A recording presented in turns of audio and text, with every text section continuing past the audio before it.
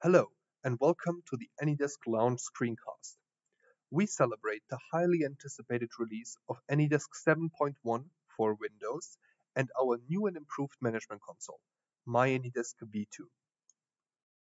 My name is Emir, and I'm a product manager here at AnyDesk. I will be hosting this video to give you an insight on what to expect with this major release. So let's get started.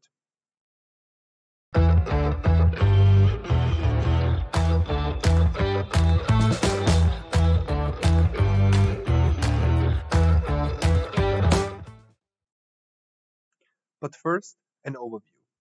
We will start with a short intro on AnyDesk itself, who we are and what we stand for. Second, a quick explanation of the tier system built into my.anydesk. Afterwards, we will jump into our first big announcement, our new way to license clients and how client management in my.anydesk V2 will look like. The second big announcement is AnyDesk user accounts and the user management with single sign-on, user groups, roles, and the my.anydesk access control system. Last but not least, I will show you a quick demonstration of my.anydesk V2 itself. So let's go. We are really glad to have you on board and that you have decided for the most reliable remote desktop solution on the market. Together with you, many users around the world have decided for AnyDesk, and that makes us one of the fastest growing companies in Europe. We have 5 locations around the globe, customers in over 190 countries, and have more than 500 million installations out there. And our customers are having more than 900 million sessions each month. And in order to have these amounts of customers, the whole AnyDesk team is working really hard to provide the best service and the best onboarding experience to our customers. That's why we are really glad to present to you our new updates and the features we have been working on. Part of my.anydesk V2 are tiers. Tiers define which setup process a user has to finish and depend upon the license the user has. There are 3 tiers: single, team, and organization. The single tier are all single user licenses and basically means that you simply log in and get started. The teams tier means that you have your very own team. After the first login, you will have to set up your team, and only then you can invite additional users to join you. All users within a team share the same license and have access to the same my.anydesk V2 interfaces. The organization tier is another step up. Organization owners will need to go through a quick organization setup process. After this step, you receive your very own login screen. If you want to log into your organization, you need to choose Sign in with SSO and authenticate your organization name. An organization enables you to have access to our core user management, to which we'll come to in a second. There are also huge upsides when it comes to the AnyDesk user account and user management. User accounts themselves can be secured via multi-factor authentication and all receive their very own personal address book. You log in with the same credentials in my.anydesk V2 as well as the Windows client. As an administrator, you can group your users into groups and child groups, for example into departments. You can also assign roles and use our permission set feature for complete access control, which user can see what within my.anydesk V2. Of course, management of a large number of users can be really tedious. Therefore, we have a complete support for Active Directory setups via LDAP and IDP. Everything can be managed from a central location. And now let's jump into my.anydesk V2 itself and show what the organization is capable of. So, we're now in my.anydesk V2. What you see here is the default login screen. However, because I want to show you the complete capabilities of a my.anydesk organization, we will need to sign in with SSO. Let's do that. Now my organization name is requested. Thankfully, I have something ready. Now we're on the organization login screen. My credentials need to be typed out.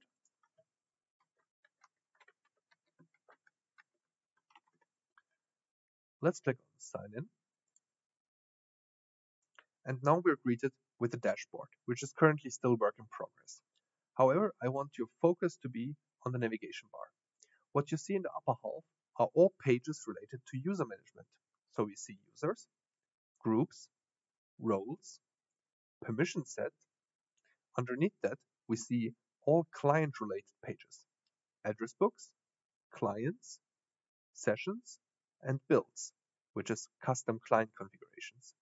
And underneath that, we see certain administrational pages, like organization and license. Let's start with the users page. What I now see are all users within my organization. All of them are listed out. This view, as well as all other views I'm going to show you, can be restricted via permission sets. Let's search for myself. Click on it. Now I'm on my own detail page, the Emmet Klopich detail page. What you see here are all user attributes. So I see my first name, my last name. I see that I am enabled. As an administrator, you can enable and disable users. And I can see my email address, which is also verified. What you see here is that I'm also linked to the role owner. And you can see that I have multi-factor authentication currently disabled. If we click on groups, I can also add myself to a group. Let's, for example, do IT. Finish edit.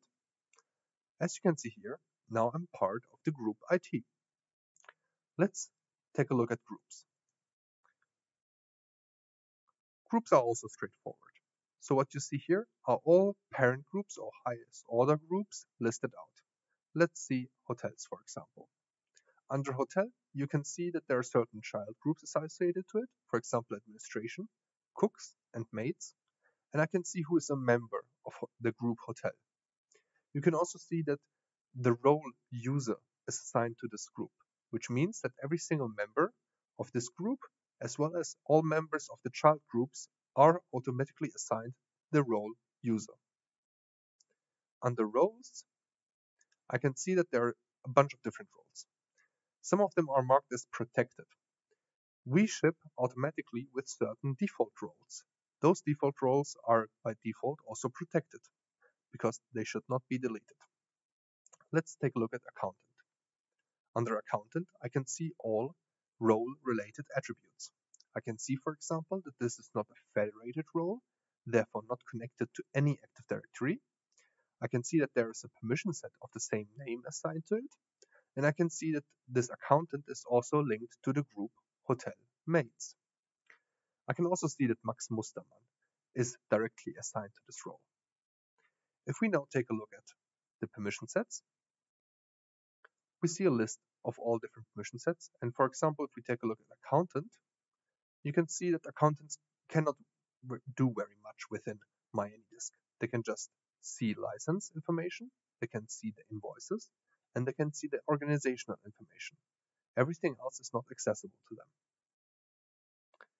If we now go back to permission sets, we can even create new permission sets simply by clicking Create Permission Set. Under address books, I can see my personal address book, and I can see organizational address books, which are shared among all licensed clients and all users within the organization. I can even edit this address book and all tags within it. Under clients, I can see all explicit clients, meaning licensed clients, and I can see all implicit clients, clients in which one of my users are currently logged in. Let's click on it. And again, we have a detailed page. We can see all sessions that were coming from or to the client, and we can see the current status, which is offline. Under sessions, I can see all sessions that happened from or to a licensed client of mine or a client where one of my users was logged into. Under builds, I can see all builds that were created, meaning custom client configurations, and I can even create new builds. This is the new redesigned custom client generator. And underneath that, you can also see that session permission profiles is something that can be set up here. Once set up, you can even see the build configuration here. You can edit the build and you can even define a download button. Under organization, we have the most important part, user provider. User provider defines where users are coming from.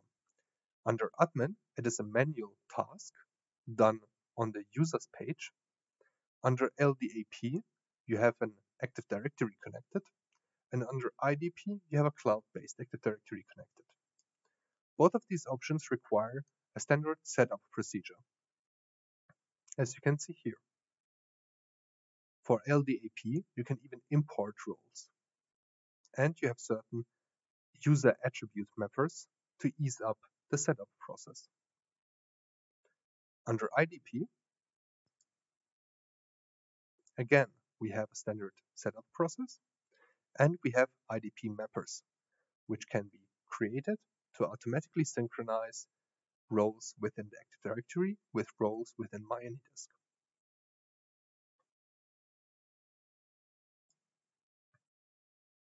So, to wrap up, the benefits for IT departments are clear. Improved IT administration, enhanced user management with user roles and groups and access control, added security layers with our client features, and increased efficiency with LDAP and IDP setups. Thank you very much. Are you in need of a personal consultation? Please reach out to our sales team.